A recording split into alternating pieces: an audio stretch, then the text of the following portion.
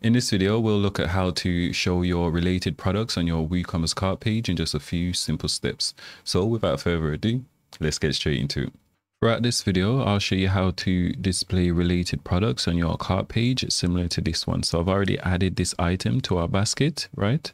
And then here, when we click on our cart page, we can see these related products here, which is highly targeted. And I'll show you exactly how you can specify exactly which products to show as a related products. Okay, so what we're doing is we're actually replacing our cart page with this side cart here. So if we click on this menu here, you can see automatically opens this cart page and it just streamlines the user experience. So instead of them actually visiting the cart page, then clicking on the related product, then heading over to that product page and adding it to cart, then heading back over to the cart page and clicking on the checkout page. Here we're just streamlining the experience, right? So on the same page, they can see all the items they've got within their cart, and here they can see the related products as well. And let's say, for example, they wanted to add this awesome book t-shirt to their basket. They can just click on it here, and then it'll automatically add it to their basket. And then they can just click on the checkout button and proceed to the checkout. So it just reduces the friction in actually checking out and hopefully increases your conversion rate. So if you want to create a similar setup on your WooCommerce store, the first step is to head over to AovUP.com. Go ahead and download the all-in-one checkout plugin for WooCommerce. I'll leave a link in the description below. And with that being said, let's head over to our dashboard.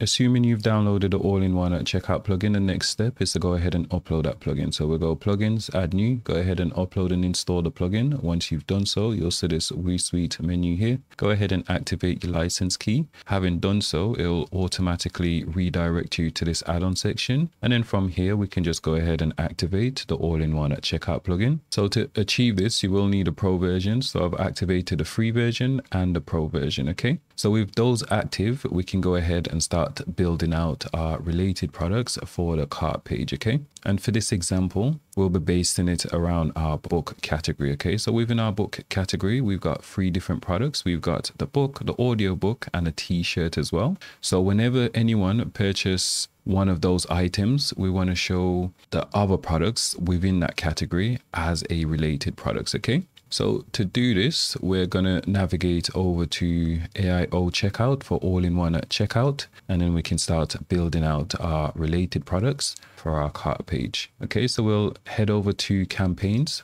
Okay, so for you, the first step would be to create a new offer. So just click create a new offer here. Then we can just give it a name. So we can say, and then we can select the type as order bump, and then we can just click add offer. So I'm just going to X this off because I've already created one. So if I scroll down here, I'm going to go ahead and edit this particular book campaign that we've got running, okay? So the first thing you want to do is list out the related products. So we've got this awesome audio book, we've got this awesome book t-shirt, and then you just add as many as you need, okay? So we just click add, and then we can search for a product. Let's click on this one, and we just add it to the list of products here. I'm just going to remove this one. Okay, and then for the settings, we will allow customers to add these related products to their basket. Or let's say, for example, if they've got a particular item in their basket, whenever they choose one of our related products, we can actually replace the new option that they choose with the existing product they've got in their basket, okay? But for this example, we're just going to set it to add to cart. So we've got an additional display option in which we can tempt customers to add one of our related products to their basket, okay? And we can display it on a checkout page. Then we can choose the position. I'm going to show it below the order summary. For the rule priority, we can add a priority here in the event that a customer matches multiple different rules. The rule with the highest order priority will trigger for that particular customer. Okay, so let's head over to design.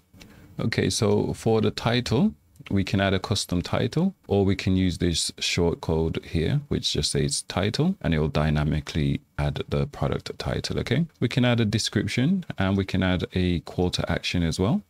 We can choose to display the image, or we can have it display without the image. I'm going to include the image. And then for the style, we've got 2 different styles currently. So we've got the default style, or we've got this style here, okay? So I'm just going to opt for the default style. Okay, and then for conditional rules, here is when we get to choose when we want this particular offer to trigger to our customers, okay? So I've created a very simple rule which just says if a customer adds a product from a particular category, then we want to display these related products. Okay, so I've just selected category, and then I've said if it match any, and then I've just selected our book category here, and then we can add additional rules as well, but I'm just going to leave it as this for now. Let's save changes, and then we can just X off this. So again, I've already created this rule and it's up and running, so I'm just going to exit off.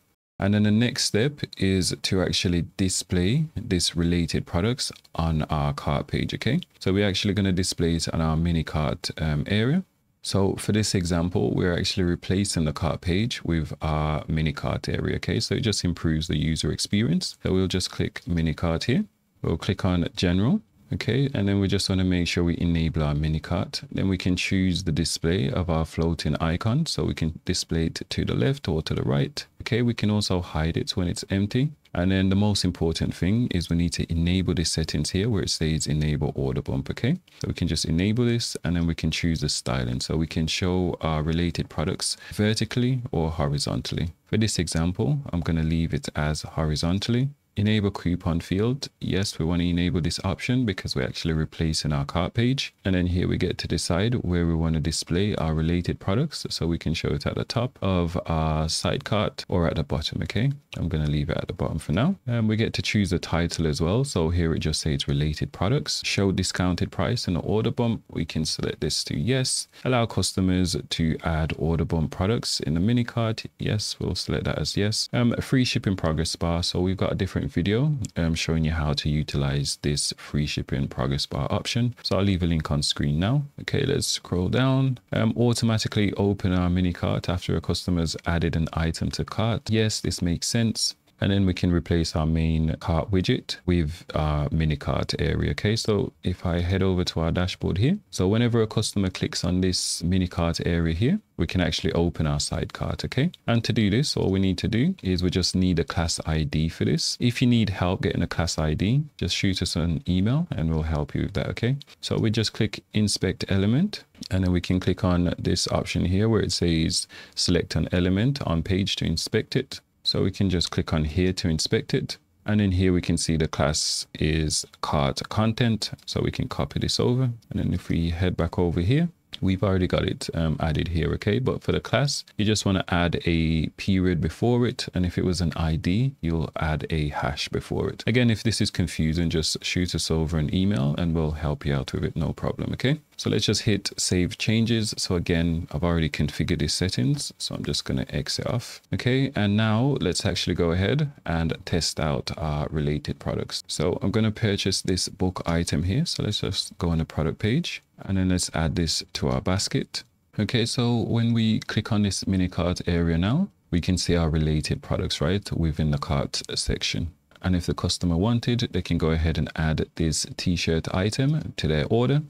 As I said, this is a more streamlined customer experience. So instead of having to visit the cart page, wait for it to load, click on the related products and head over to that product page, add it to cart, then return to the cart page and then the checkout page. This is a much more streamlined experience where they add an item to their basket. They can see the related products here. If they want it, they can add it to their basket and then just go ahead and proceed to the checkout page. And that's a quick and simple way to show your related products on your cart page. As always, if you enjoyed this video, please like and subscribe for more videos like this.